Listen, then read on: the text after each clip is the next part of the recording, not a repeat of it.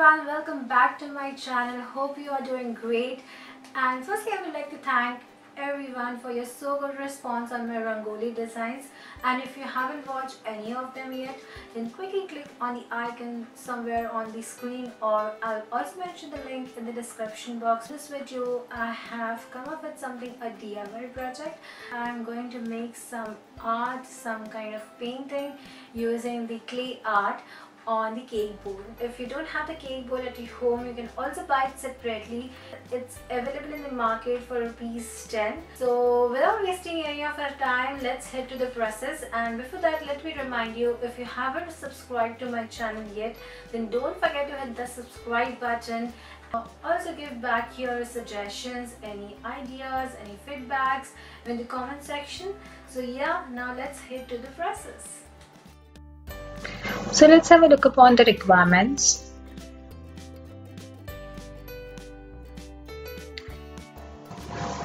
So basically the cake board contains two sides, the glossy and the matte one. So we are going to use the matte side because it will help the Mseal to stick to its surface properly. So here I'm going to draw some uneven curvy lines. So this is basically going to act like a base while pasting the Mseal on the cake board.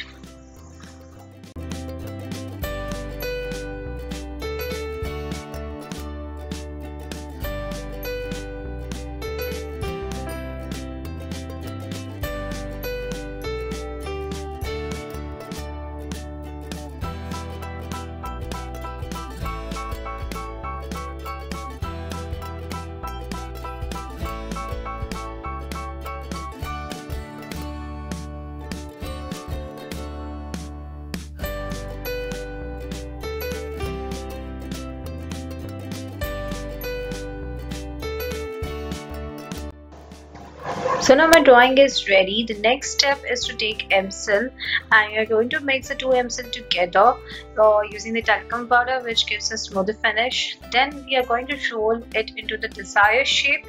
So here we are going to do two steps. First, I'm going to flatten out the entire Mseal, and then I'm going to press the two ends so it forms a peak at the center, and also gives very realistic look from the side way. So we're going to repeat the same step for the rest all the object which we have made on the cake board.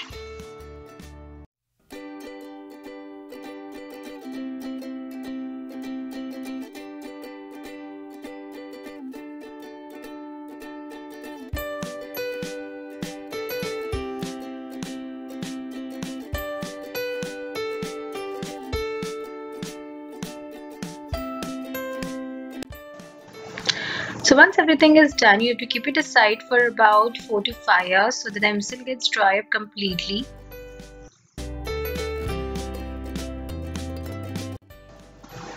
So after 4-5 hours, the Mseal is enough hard. So let's begin with the process of painting. So here I'm making use of Acrylic Colors.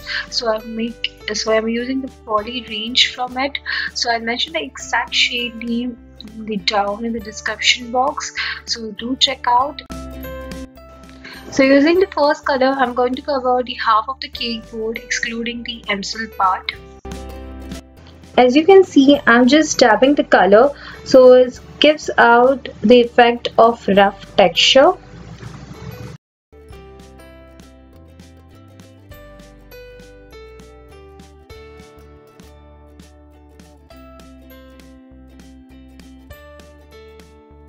So now using the second shade, which is one shade lighter than the previous one, we are going to cover the rest of the cake board, of course excluding the Mseal part. So this two combination gives a very nice ombre effect. So you can use any combination of your choice. So for the Mseal part, I'm going to cover it up with the yellow color.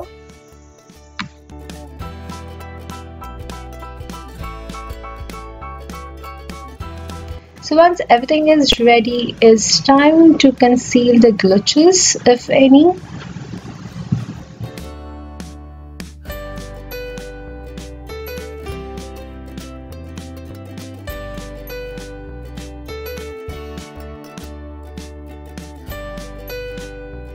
So for a finishing effect, we are going to make a black border around 3/4 part of our cake board. And yes, our painting is now done. One more thing guys, next time when you are buying a cake, eat up all the cake but don't throw away this cake board because it can be reused in various ways, and one of the ways I've already shown in this video. So if you like it so, then don't forget to give a big thumbs up and do subscribe. So yeah, see ya next time. Till then, take care. Thanks for watching.